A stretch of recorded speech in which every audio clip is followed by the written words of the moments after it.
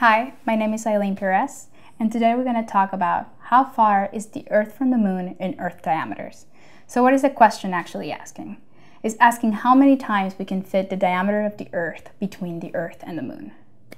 So the first distance that we need to know is the distance from the Earth and the Moon. And that's equal to 241,525 miles. The other distance that we need to know is the diameter of the Earth. And the diameter of the Earth is equal to 7,913 miles. Now, if we want to figure out how many diameters we can fit into this distance, what we need to do here is divide. So if we divide this distance by the diameter of the Earth, we get about 30.5.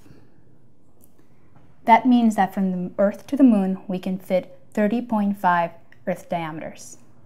My name is Eylene Pirez. I'm an astrophysicist, and this is how far is the Earth from the Moon in Earth diameters.